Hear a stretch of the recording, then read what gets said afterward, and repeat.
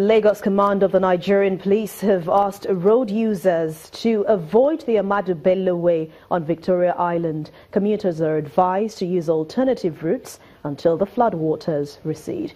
The Commissioner of Police in Lagos, Mr. Fatai Owosheni, told Channels Television today that relevant agencies are working to drain the water from the road.